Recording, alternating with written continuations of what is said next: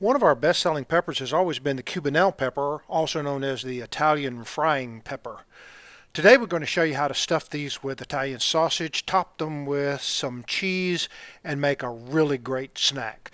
This will work well with Marconi peppers too. We have 4 peppers here. That'll make 8 snacks, and the first thing we want to do is cut the stem ends off of these peppers.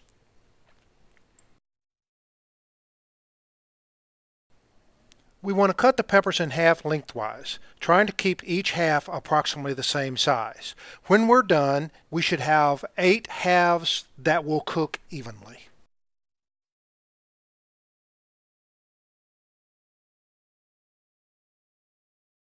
A lot of folks don't cut the peppers in half lengthwise, preferring to hollow out the whole peppers and stuffing them. If you do it that way, it's a lot more difficult to clean the membranes and seeds out of the peppers. By cutting them in half lengthwise, it's a lot easier to clean out the seeds and membranes. Plus, I like to have the stuffing brown and crusty. Also, cutting them lengthwise allows you to add a lot more cheese or whatever other topping you'd like to put on them.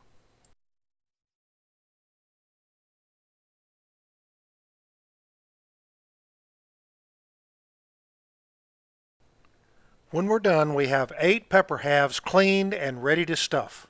Since we have Italian frying peppers, we should probably stuff them with Italian sausage, right? We'll use 4 ounces of the Italian sausage. In addition to using the upside down Italian sausage, we'll use some mozzarella cheese and a mixture of 5 Italian cheeses. The Italian sausage has a lot of fat in it, and we're going to use some breadcrumbs to soak up the grease. I like these breadcrumbs, but you can certainly toast your favorite bread and make your own breadcrumbs. We'll use 1/3 cup of breadcrumbs for our 1/4 pound of sausage. We'll put the breadcrumbs with the Italian sausage in a bowl and add 1 teaspoon of garlic powder. We'll mix the sausage, breadcrumbs, and garlic powder thoroughly.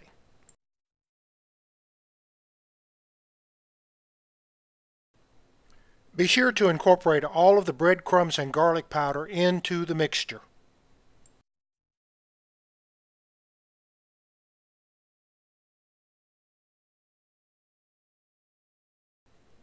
Lay out all the pepper halves and get them ready for stuffing.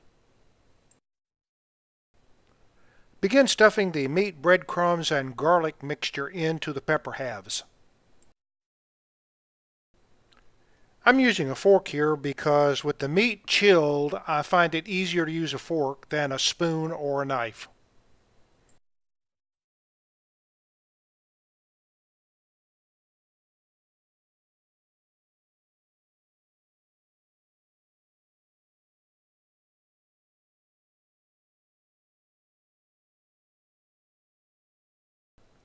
When I got to the last one, I found that I didn't have enough of the meat mixture left to fill up that pepper half, so I had to steal some meat from some of the others.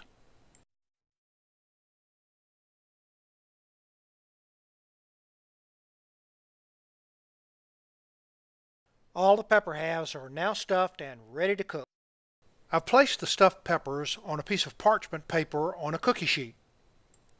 I've alternated the direction of the peppers on the cookie sheet so that they will cook more evenly. I've preheated the oven to 425 and set the timer for 15 minutes. After 15 minutes, we've removed the peppers from the oven.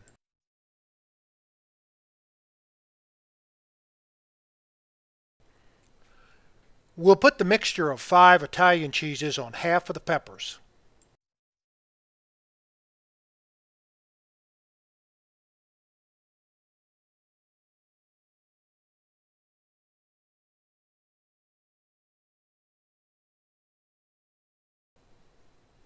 And put the mozzarella cheese on the other half.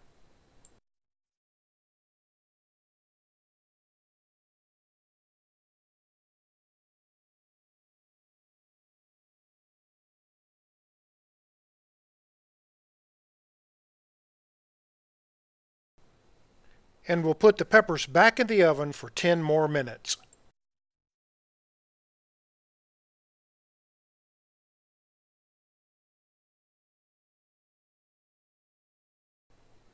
I checked them after 6 minutes and noticed that the peppers on the back row had browned more than the ones on the front row, so I turned the cookie sheet around.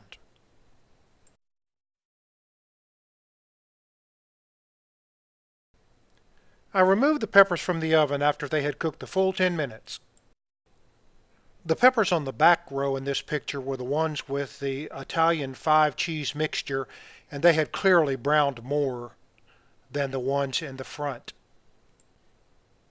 That may be due to the fact that I used the cheap bagged mozzarella cheese rather than using fresh mozzarella. The peppers on the back row with the 5-cheese mixture are clearly browner than the ones on the front row with the mozzarella cheese mixture, but my goodness, they all look good.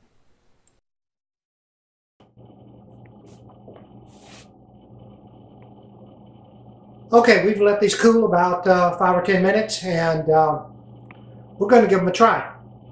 I'm trying the mozzarella cheese because I'm not a fan of the Italian cheese. It's got way too much fennel flavor in it. So I'm going to try the mozzarella. Let's see what it tastes like.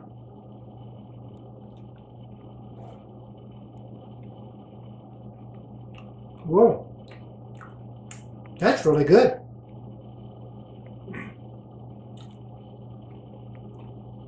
The Italian sausage is not greasy.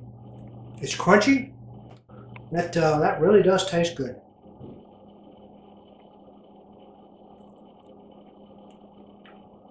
Give these a try. Italian frying peppers, also known as Cubanelles, some Italian sausage, and some mozzarella cheese. Enjoy!